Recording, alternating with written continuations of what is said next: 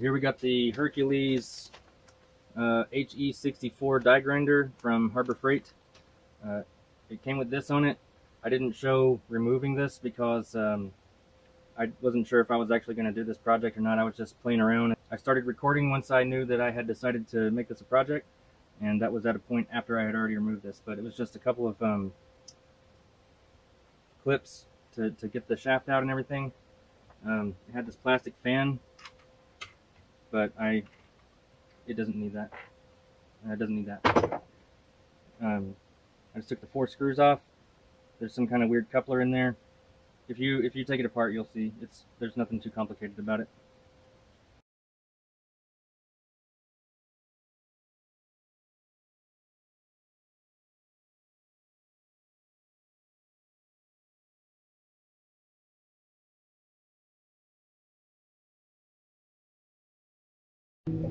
Alright, so I got this nose piece of the die grinder between centers.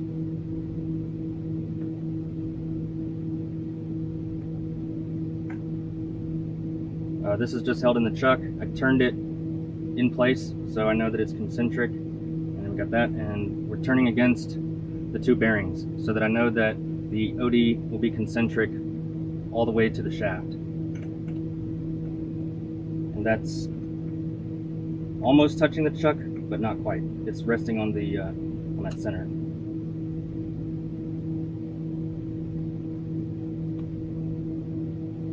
Then I got my cross slide adjusted to the taper of that piece, more or less.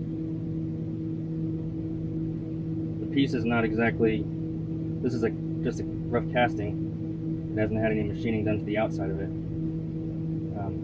So we need to true it up and get a consistent taper on it.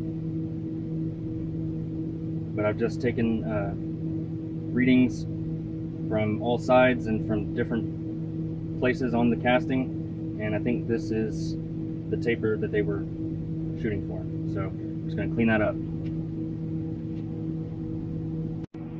Alright, I put this C-clamp on here, just clamped to the jaw as a sort of drive dog. I'm not too thrilled with the idea, but I'm just going to be careful, go slow, and stay with it.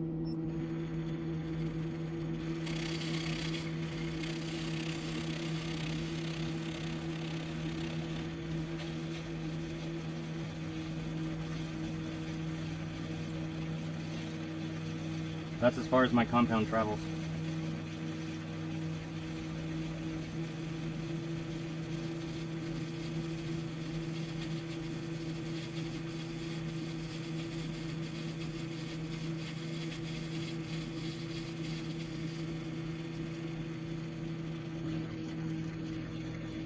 I got my carriage locked down. I'm gonna have to loosen it up.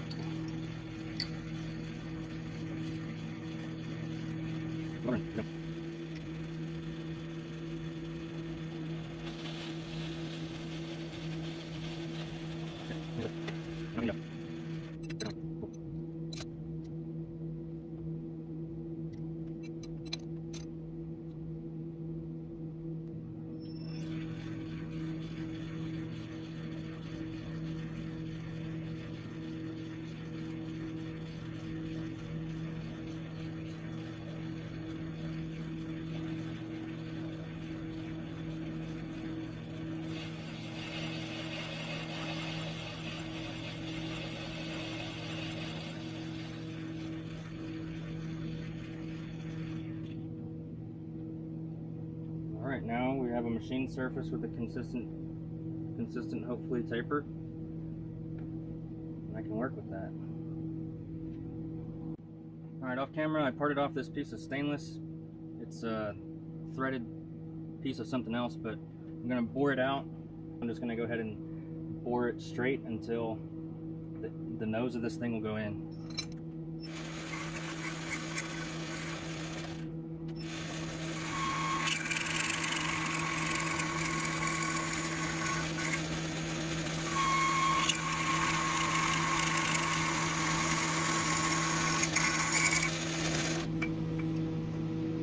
Alright, I'm just going to keep doing this for a while off camera.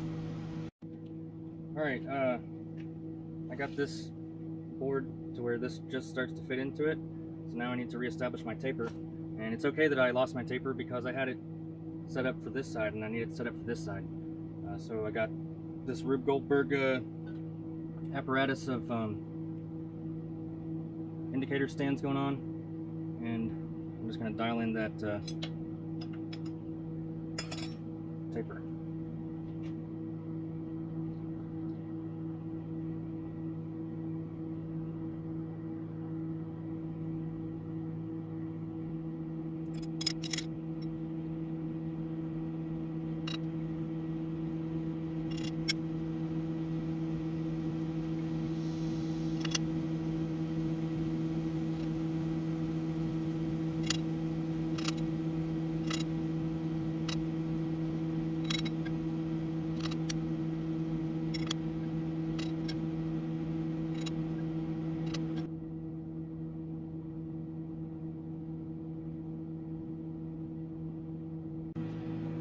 Alright, I think I got it lined up on the taper now. Pretty much zero difference until you get down to this part. Oh, you didn't do it that time. But there's a part here where I stopped and then I went on, and I was able to read that earlier.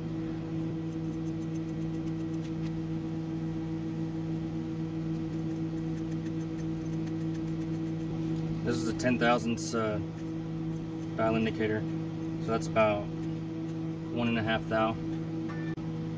Alright, I got my part dialed in, and now we're going to cut this taper.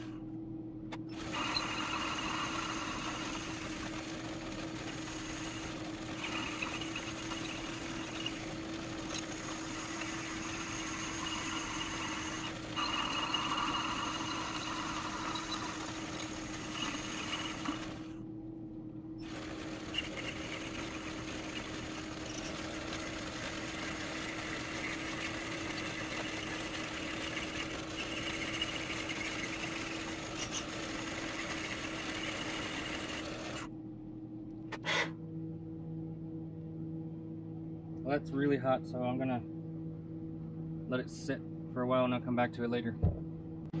Alright, I finished turning my taper in there.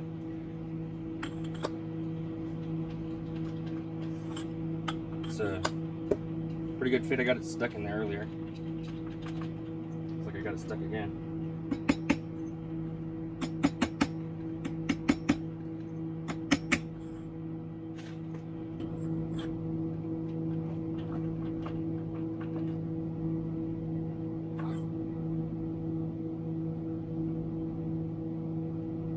Definitely a high spot in there, but I'm afraid to try and chase it because this is a very narrow taper, and if I take off too much, I've already had to take about 1/2 inch off of here because you go over just a couple thousandths and then the part goes drastically deeper into the taper. So I think I'm just going to call that good. I got a piece of, this is linear guide rail, Thompson linear guide rail. It's a hard metal, but this is a piece that I parted off previously for a different project, and I've already center drilled it, so that'll give me a good reference to get this set on center.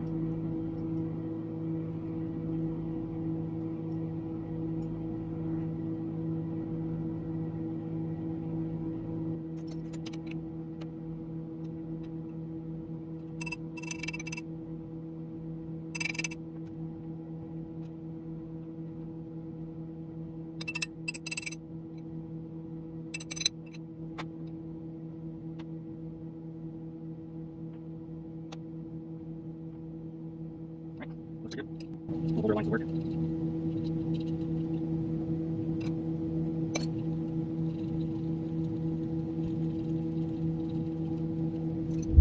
Rain.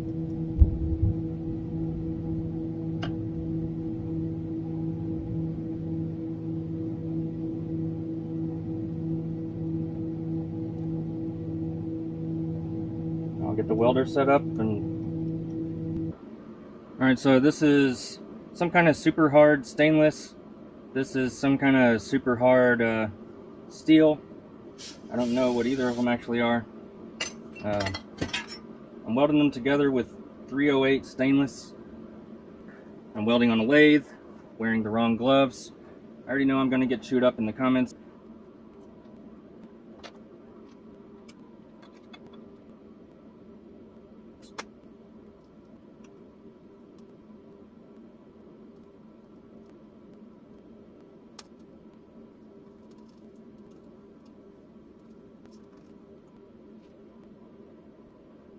Wish I could get all the way around this thing, but I can't.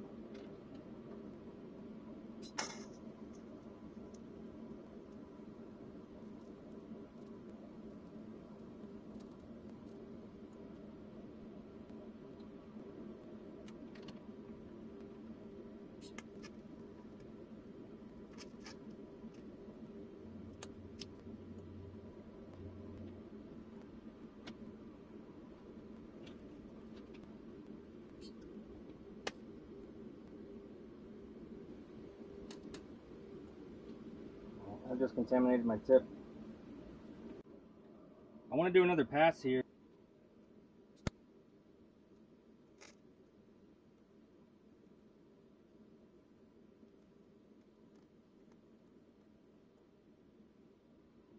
Alright, I'm going to let that cool and then I'll flip it. Alright, this is cool now.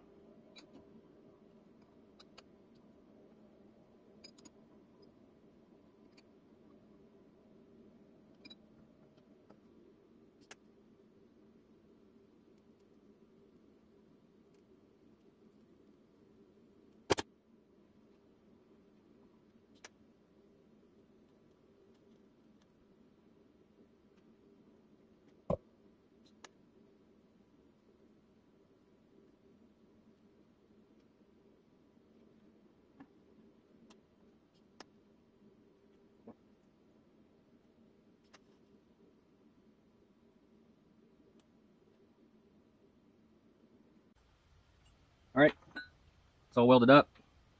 Doesn't look as bad as I thought. It's actually maybe worth displaying. No. Anyway, it'll go into the boring bar holder just like that. And this is cool in a couple ways because number one, like most of these tool post grinder deals have a regular tool holder like that goes on, and then you'll have something like this that I made, and it'll have a piece of 1/2 inch square stock welded onto the side of it, and then that'll go into your tool holder, and that puts you now, you know, that far out of the center line of your tool from the tool post. But this gets me closer in to the tool post, all the way up against it, so that we don't have the added distance of this thing in there. And it allows me to fix that at an angle. So say maybe I want to make a high pitch worm gear or threaded rod or something like that. You know, 4 TPI or lower. If you have your tool just parallel like this, you're going to run into clearance issues. But if you can rotate the tool like that, you can match the pitch of the whatever you're cutting and not have that issue. So welding caused some high spots on the inside of the bore here. So what I'm doing is basically a process sort of like hand scraping. I don't have my Prussian blue, I can't find it, but I just use a Sharpie, stick that in there. You can see where it's rubbing the piece, And if you look inside, you probably can't see that, but you can see a little black spot. It's usually over here where I welded, but I just take that over to the Dremel with a little grinding wheel, a very fine grinding wheel, and just lightly hit the black spots. And I'm chasing the black spots away a little bit at a time until this thing will seat in there good like it used to. It's almost there. There's just a tiny bit of a wiggle, but we'll get it here in a second. So I originally intended this to be something that you can slide the tool out of the tapered holder there, but I don't intend to use this on anything except lathe ever. I have other die grinders for that. So I just went ahead and pounded that in there real good, and then drilled and tapped a 1/4 20-inch screw just for good measure. So now I know this bar is on center with the tool, and it's not going anywhere. So that's the end of that. So this is really the use case for the articulating grinder. This is some kind of high tensile forged railroad pin. I don't know what kind of steel it is, but it's really tough. This part over here, I took that off with the carbide, and it ruined a carbide insert just taking off that little, trying to take off that flange. So the only way I can really cut that well is with grinding. And let's say I wanted to make a long pitch like this. This is a 3-start 3D printed worm gear, and that's actually the pitch that you see here is the pitch that I needed to make this. But if I wanted to make this out of hardened steel, I could do it with that. But all I did here was make a slot straight in. So I would need to make a 20-degree cut into the slot that way, and then another 20-degree cut in that way to make an actual tooth profile for this. If it was a different worm gear, it might be 14.5 or something. But this is a brand new cutting disc, and this is the disc that I used to make this cut. And so that's how much it took off of the cutting disc.